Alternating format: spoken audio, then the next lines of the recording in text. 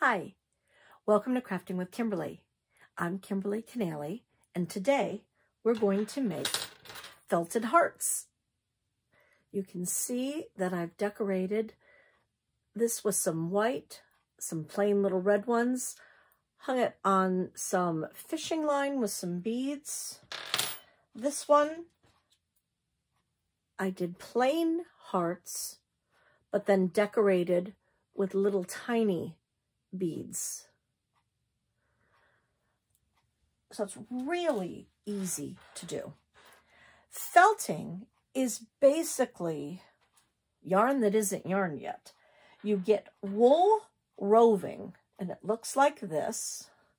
This is basically coming off of a sheep or an alpaca that hasn't been turned into yarn yet. So you can see it's just very fluffy. What they do is they shave them, and then they put the wool on a card with, if you've seen those prickly dog brushes, and they basically brush it out, brush it out, brush it out. And in the end, you get something that looks like this. Now, if you wanted to turn this into yarn to knit or to crochet with, what they do is they either put it on a bobble spinner or one of the spinning wheels, and as it spins and goes through and pulls down in gravity, it turns it into a strand. And then the more strands you spin together, that's how thick your yarn is. So basically a worsted wool yarn is 4 strands of this spun together and then turned together. But to be able to felt, we use the wool roving before it has been spun. Comes in tons and tons and tons of colors, plain, natural, whites. You can purchase kits. I bought this nice little kit off of Amazon. In it, it has a ton of tiny little packages of the wool roving, multiple colors, so tons of little ones like that. This particular kit came with a whole bunch of things in it. It had some like jewelry making supplies, some keychains, some finger guards if you don't want to stab your finger. I don't personally like them. I don't use them. I just stab myself. Came with a couple needles, packages of needles, clipper, some jewelry tools. This particular kit came with a foam block. You can hear that it's like a, not quite styrofoam, but like a styrofoam block. I don't like these. I don't like to use this particular kind. I prefer using an upholstery foam. So if you're going to like redo your chairs, this is the type of foam that you can purchase. You can get an awful lot of projects felted on something like this. You can see the wool roving sticks to it a little bit, and you can see after a while it does start to pull away, and then you just get a new one. This is a very nice density foam. This is probably about a 2.5 to 3 inch foam. This happened to be a good size, and you can see the little fuzzies. Those come right off. If it gets to be too bad, what you can do is you can get your hand wet and then rub it all the way over your foam block, and that will get rid of all the little fuzzies. So what can we make with the roving? Can we, does it just have to be hearts? No, you can take an embroidery hoop like I did here, and took a piece of flat felt and did a sunset picture, made it very textural. So I didn't felt as much, so it was puffy and it stood up. This was some curly. Wool can come either very straight and flat, like you saw me hold the red stuff up, or curly like that. So I use that as texture. You can make little shapes. Here's a little snowman that I made. This is particularly interesting right here. This is actually to save your materials. I did not use the wool roving, because if you look at something like this, he's pretty thick and fat. That would take an awful lot of wool roving to use. What can we do instead? A great trick, use polyfill. Get a bag of polyfill. You can use this as your base. So you would just take some of that out, smoosh it together. And because it was a snowman, I turned it into a ball. So I just kind of rolled it upon itself and then started a needle felt. And then once you have your base shape, then you can take the wool roving and cover it as I did with this. You can see the difference in the textures. This you can tell is just the polyfill. It's not smooth, it's bumpy, whereas this is the polyfill, but then it has a covering of the felt. So you can see it gave me a much smoother look to that. So that's the snowman. You can get really fancy. This is a little turkey that I did for Thanksgiving. I really like him. I like the way he turned out. And this is basically, if you think of just a finger shape, I just laid it flat, made it like the shape of a finger, and then put colors on that. But again, all of this base is with the polyfill. I took a class and we made Frida Kahlo dolls, so you can get very intricate. Not too great on the faces, but you get the idea. I absolutely love gnomes, so I make a lot of the little felted gnomes. This is a little guy. I haven't finished it. He needs a nose and a little mushroom that he can sit next to. You can do flat pieces. This is going to be an earring, or it can be a pendant or a pin. So you can get really fancy with some patterns that way. They also sell kits that you can purchase.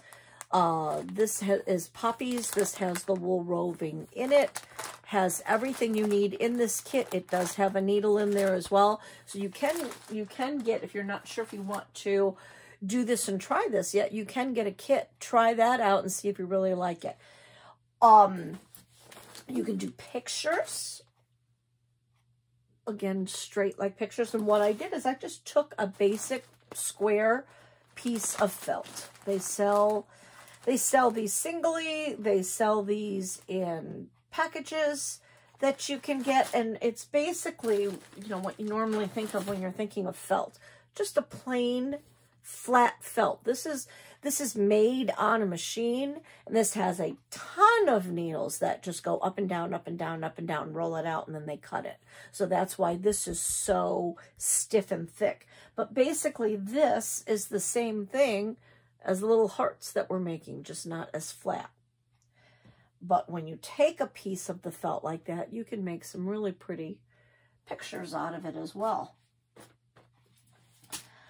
You can use a holder. I like these little wooden holders, and you can get these on Amazon as well, because they do sell needles just in plain needles. You don't have to have a holder. This is what a needle looks like. You can see it has a little top and then a very sharp point. To put it on a holder, you have a holder and it has like a stopper. You're going to take your end, you're going to fit it into the groove that's right there. Carefully hold it, turn it upside down, stop it just like a cork. And then you have your holding tool. A lot easier to hold when you're doing a lot, much easier with that. But no problem, you can also do it with just this. You don't have to have a holder. You can use it just a needle as well. And the needles break very easily, so I would highly suggest buying a package of the needles, not just counting on just the one. You can get a holder that holds multiple needles, so if you're doing a very large space, such as a picture like this, and you want to do a large area, this makes it go a lot faster. I do have a tendency, though, to prefer just the single needle. You can get much more detail, and it really doesn't take that long. I like to sit on the couch and watch TV in needle felt. As long as I have this here and it's a bigger area and I'm mindful of my fingers, you can really just, you know, look at the TV like I'm looking at you and just poke away. So really pretty easy to do. So if we want to make our hearts, another thing that we can use to get a perfectly nice heart shape, cookie cutters. A cookie cutter works great. You can make these as ornaments or anything for a special occasion. Just grab a cookie cutter in the shape that you want and use it. So I will show how to make the hearts that way. And this is really cool. This is a 3D printed heart. Our library has a 3D printing machine. So they made a bunch of these hearts to be able to use. So pretty cool. So if you're watching not in our area, check out your library, see if they have a printing machine. Really cool. To hang the hearts, I am using some fishing line. So you can see it's clear. It's nice because you don't really see it then as you're hanging your hearts. It kind of makes it look like you're just kind of hanging out of nowhere. So fishing line works really nicely, or any kind of thread. I also have this really pretty metallic silver thread that works just as well. If you're going to use thread to hang your items, I would definitely double it. So pull out a length of what you want and then pull another length, hold that in half, put your needle in, tie your knot. So use it double just to make it a little stronger. To hang our hearts, we have these really nice hooks. You can buy these on Amazon as well. This is nice. It turns, so if you're hanging it where you have a nice breeze or something, it'll turn around. That's nice. Or handy dandy paper clip, you can hang it from that. Or if you have ornament hangers, like the Christmas tree metal ornament hangers, those work great. That's what I have on this one. And I just kind of folded it in a heart shape because I actually put this on a vase of flowers that I had. So it was hanging on the vase. So, and then added some beads. So really, lots of things you can use to make these. Very easy. So I'm going to turn the camera around so you get a closer view of the actual felting process. So let's begin the felting process. I'm going to take my wool roving. One thing to note is it is better to never cut your wool roving, tear it instead. By tearing it, you leave a jaggedy edge, as you can see. You can see how jagged that is. If I cut it, it's going to be completely straight and flat. Then the fibers won't mesh as well together. If it's jaggedy, that lets them have a much better meeting place. So you want to tear some pieces, and you can see it tears very easily. So I just want to tear some pieces to get started. So now I have some pieces. I'm going to take my heart cookie cutter and I'm going to just set it down. Now I'm going to take the pieces that I've torn and I'm just going to lay them in there. Doesn't matter if they're sticking out. We're going to flip everything around. But what you want to do is you want to go different ways. So I've laid one this way. I've laid one this way. Now I'm going to lay one going across. I'm going to do it all again. That way. That way. That way. And that way. So you can see I've just kind of laid them every which way. That's also going to give me a nice fluffier material. And I can just fold these areas right over to get it to fit nicely in my heart. Because you can see I can even somewhat pick that up. Felt, this wool roving, it really wants to stick to itself. So half of your work is already done. If you're using a shape, a cookie cutter, what I would do is carefully go all along near the outside edge. And you just start by picking it up and poking it in. Now, I am not taking my needle and pushing it all the way down. I'm not doing that. I'm barely touching this. This is just, if I were to do this on a hard surface, I would certainly break my needle. You're just basically using this as a soft surface so your needle doesn't break. So you're more pushing on your wool, your fibers. But by going around in a circle, all around the shape of your cookie cutter, it's giving you a nice edge. So I always like to start with that, because if you just go right around, a little bit now in the middle. So you can see I could, at this moment, I could take that off and I have a heart. I don't need to keep the cookie cutter on there. I will for just a little bit more, just to really give myself a great shape, but you don't have to. If you want to freeform your own shape, you can. So you can see I'm just gently taking this, going up and down. I like to keep my finger, just this is how I naturally hold it. It has a groove there for your hands. I just have a tendency to naturally hold it up on the top. And I'm holding it very lightly, very loosely. You're not really needing a lot of pressure. You're just really getting your basic form. Now, I've done that quite a bit. I'm going to remove that so you can see it's nice and thick, and it's a heart shape.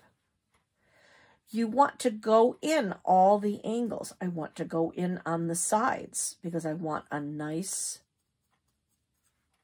shape on my side as well. So I'm just poking in this way.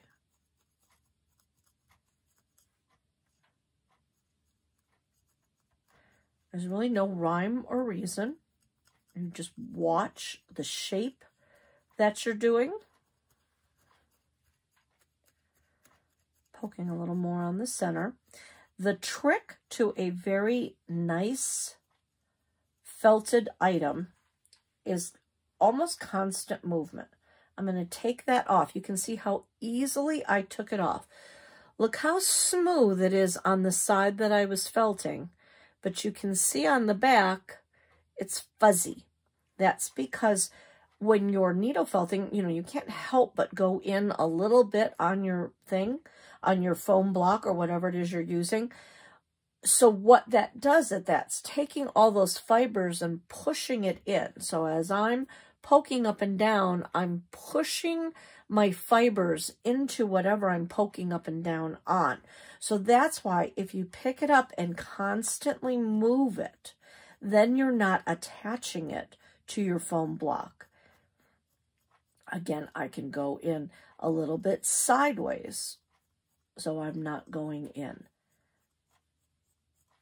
But it's just a very, very light touch. And the question is, how do you know when you're done? It depends on the thickness and the manner of hardness that you want. We'll call it hardness. An example, you can see my clouds up close. This is barely attached. I really wanted this to be a 3D effect. But you can see where I have my water that is much smoother and tighter. I poke that in my son. I poke that a lot more, whereas this is very wispy.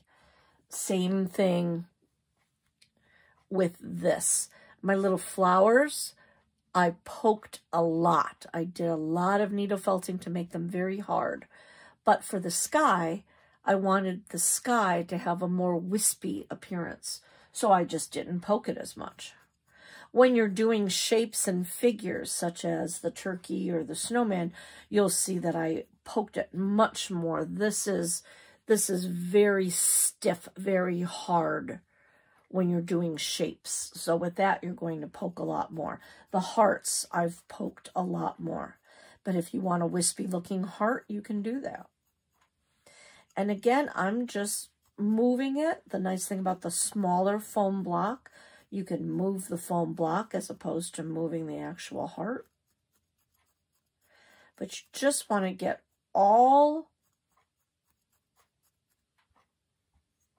your pieces felted in together. You can tell as you hold it when it hasn't felted yet.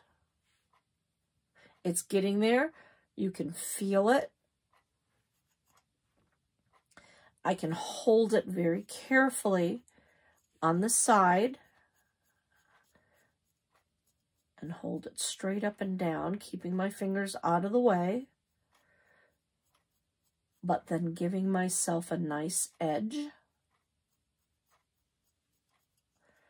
Spin that around, go all the way around. To keep the shape of the heart, I can poke in more in the middle to give it a more definition of the heart shape. I could be doing this completely in the cookie cutter as well. Just pick it up, flip it around. So it's just a matter of poking, poking, poking, poking. You can go fast. Once you get the hang of it. And it's just a matter of getting all the areas. Like I could flatten this heart completely just by continuing to poke in one spot. So if you want something very hard and flat, just keep poking in a single spot. Especially that's how I did the flowers, the little circle flowers. The more you poke, the harder it's going to be. But with that said, if you want to keep it puffy, you don't want to poke in a single spot because otherwise that'll just flatten out too much. You just want to keep going around, keeping your shape. This is needle felting. You can also wet felt, which is a much more involved process. This is nice. You can take it anywhere. You can, put a protective sleeve on your needle so you can carry it around with you. If you're at an appointment or an event, you can kind of whip it out and work on it because it's quiet and it's easy. With wet felting, you need hot, soapy water. You need, usually it's made with bubble wrap because that gives a lot of nice friction, some towels. So that's a much different process. You're rolling, you're felting, you're moving it around. You can wet felt on rocks. You can wet felt on soap. I've seen soap bars felted. So that's a completely different project. Same materials, almost. But this is nice because it's portable. And again, you just pick it up. You really want to be careful when you have it straight up and down. And see, I'm just kind of turning this around, making sure my edges are getting felted. Everything is even. So you can see that's pretty much done. How fast was that? It's got a nice thick texture. If I want to get fancy and do some patterns, I can take another color of wool roving. I'm going to take a little tiny piece of this, and I'm just going to spin this to make it into a strip. It helps if you have water nearby, because then you can really twist it around. So now I have a nice twist. So if I want to do some swirls, I can lay out a pattern.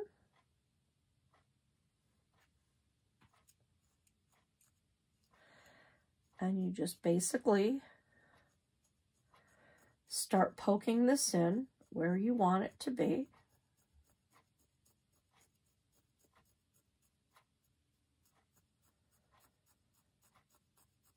You can freeform.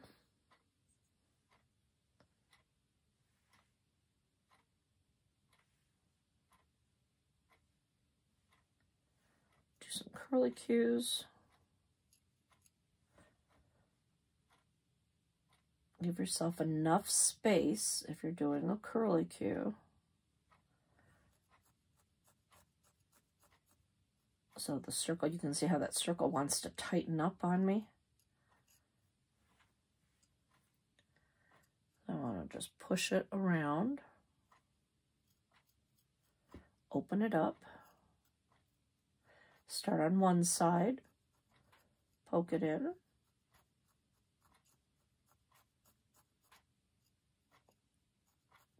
You can really use your tool to help separate, keep things open.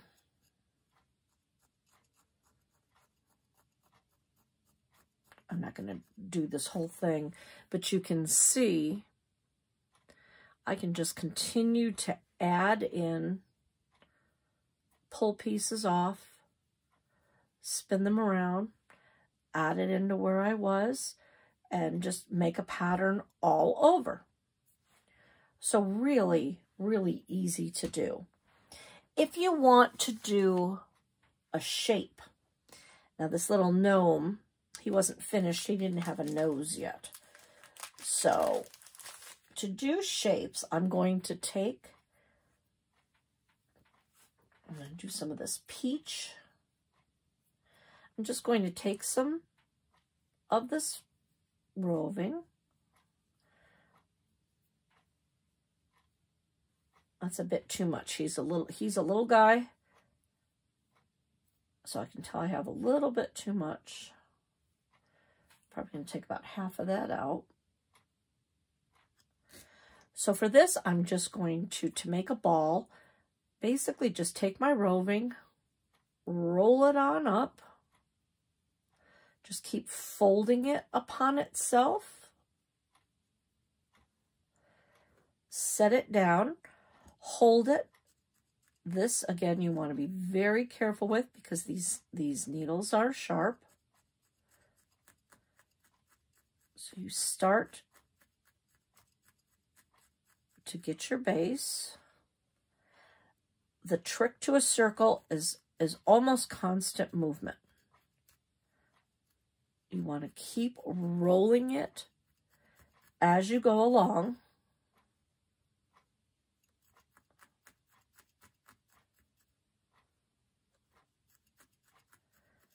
You could make balls like this if you wanted to put them with your heart.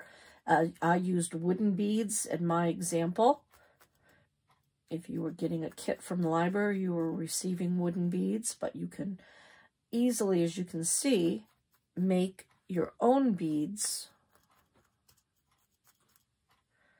just by doing this.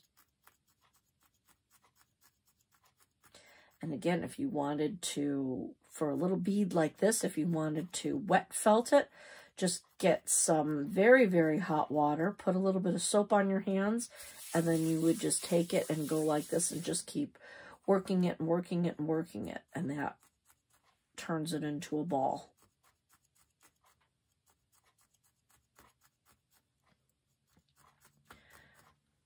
So you can see that's turning into a ball. The secret is really the constant turning it around. As you can see when I held it up, it was a little bit of a cone shape. I'm trying to keep my fingers out of the way of the needle and out of the camera so you can see what I'm doing here. You can see this gets together pretty quickly.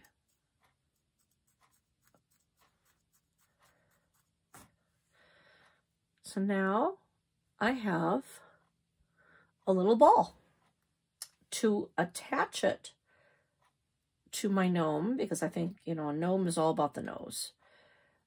It has to be big, and it's what gives them character. So I'm going to place it here. And now I'm just going to poke around.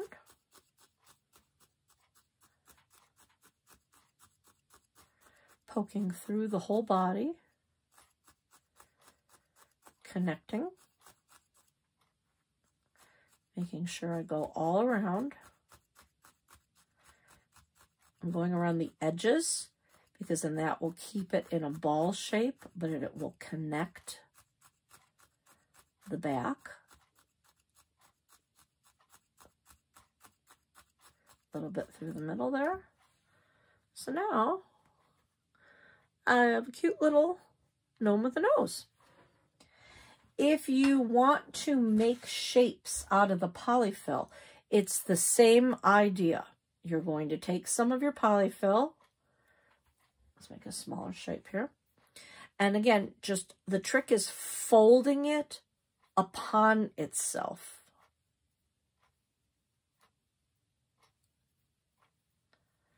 So depending on what shape I want. Here I'm making a nutcracker, but it's going to be a gnome, so he needs some arms. So you try to get the same amount of material. I'm going to this time take it and roll it in a cylinder. I'm going to start in the middle, because in this way I can hold on to it. And for this one, I am somewhat going into the foam a little bit more. This is a different material. It works up quickly, but you'll feel it's a different feel of how it felt. A little louder, you can hear that. But again, picking it up, moving it around, so I'm not connecting it in. And with this, because it's a shape, I want to keep twisting. Again, they do sell the finger guards. But if you're really careful, just be very mindful of where your needle is. But I always laugh and say, you know, unless you draw some blood, you're not a real crafter. I don't think I have any fingerprints between glue guns, and I don't think I can ever felt without stabbing myself. So I have a supply of Band-Aids on hand, but it's really not that bad. I'm going to fold this on itself.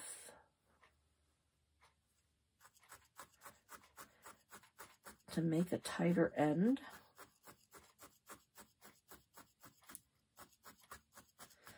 And it's just a matter of going around and around and around and around until you have the thickness that you desire. For figures, you definitely want it to be a more firm shape, because you want it to hold its shape. Another trick that you can do is if you do a straight line, I'm just going like in the middle of this, and I'm just making a straight line right across, because then what you can do, fold that over and you have a nice even edge. When I fold that over, that gave me a nice straight edge. So you would just continue to do that. And then when you were ready to cover it, this is not ready, but once you had your shape and it was ready, you would take your wool roving, cover it, and then carefully start to poke around it. And especially with this, you don't want to poke and go all the way through, because then you can see it does start to show through. So I have to do another layer of my color because the polyfill was starting to show through. But you just put more material on it. So that's how you can do shapes. So back to the hearts. Once you have a set of hearts, here's some that I had already finished. I did a little swirly. It's kind of my symbol. I put a swirly on everything. I love that. Some little flowers on a vine. And just 2 basic tiny hearts. The easiest way to do it is if you connect it with a needle and a thread. If you're using the fishing line, it does have a tendency to curve naturally. It is strong enough where I could just go right, poke in, and push it through. But the hard part is to really, by putting your fingers on both sides, you can get it through that way. But it does have a tendency, you can see I didn't go right through the middle. It didn't make it. But again, if I put my fingers on both sides and push, that helps me not have it come out the other side. But you're still at the mercy as to where it's curving. You can see that wants to come up at the top. So much, much easier if you have a needle. I have a nice wide-eyed needle. Much easier, though, if you put your fishing line on a needle. That way, you can go into the tip, go right out, make sure, see right here, I accidentally went through the back a little bit. So you want to make sure you're right in the center of your heart on both sides. So now you can see my needle's there, nothing's showing through. I can pull this through. So now I have my heart. What I would do for this one, I haven't done it yet because I wanted you to be able to see it. I tied my fishing line through my bead, so that's my stopper, and then put the needle through all the rest of the hearts. But you can see it has a tendency to want to fall down. So what I would do is once you have your placement of where you want it, say I want my heart right there, what I would do, I would pull it down. I would put a tiny little drop of glue, Elmer's or hot glue, whatever you want. Put your glue there, push it up to cover your glue, and then let that dry. That way it's not going to go anywhere. That would be the easiest. To connect it to a wooden bead, what I did, I took my end, put it through the hole. I did it again, so I came around and I went up through that hole again.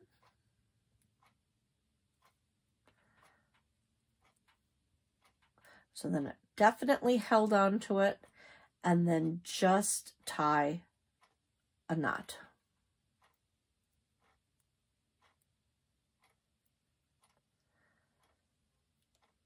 Bring your knot close to the edge of your hole, and then you can take your end and poke it right back through the hole.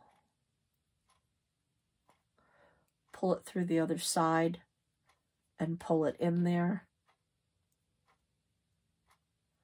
And then you can snip that. And if you really want to be safe, I would take, because fishing line wants to untie, what I would do is I would either take some clear nail polish or a little dot of glue. You would continue to string all of your hearts.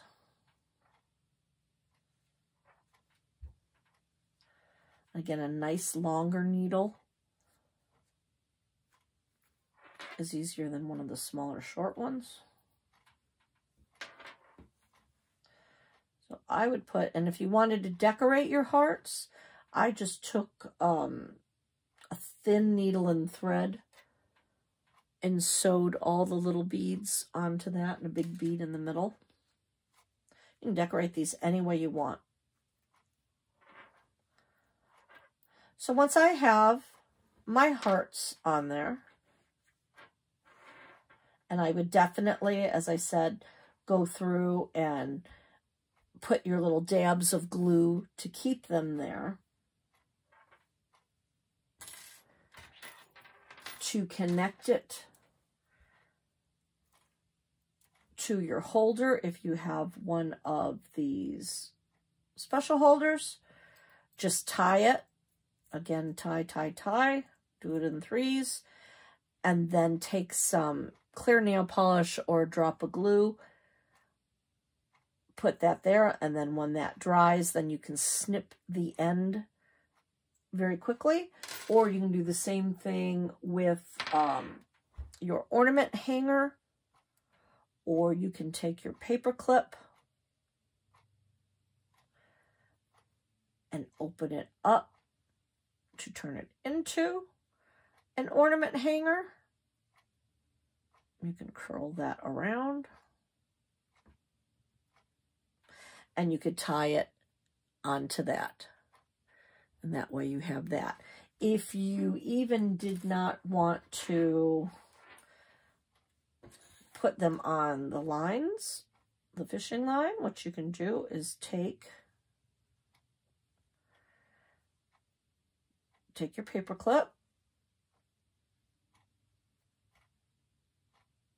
poke it right through, close it up, and look how cute those would be as little ornaments. You can hang them anywhere. Really fun. Hang them on a coffee cup, hang them on your tree, hang them on somebody's door. Just really, really cute. So you can see how fun and easy it is to make a felted heart. Use your cookie cutters, use any kinds of shapes that you want, make them flat, or get a little more adventurous and start to do 3D figures. They're pretty easy and adorable. I hope you had fun. This is Kimberly Kennelly, Crafting with Kimberly. See you next time.